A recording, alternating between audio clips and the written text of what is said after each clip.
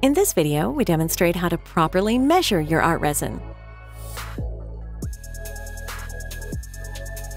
To determine how much art resin you'll need, use our resin coverage calculator at artresin.com/calculator.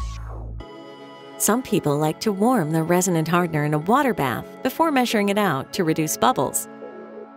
Just make sure not to get any water in the resin or hardener, as it will turn the mixture cloudy. With gloves on, pour by volume precisely equal amounts of room temperature resin and hardener into a mixing container. Remember to replace the proper cap on each bottle once you're done pouring. Black for resin, white for hardener. Now you're ready for step 3.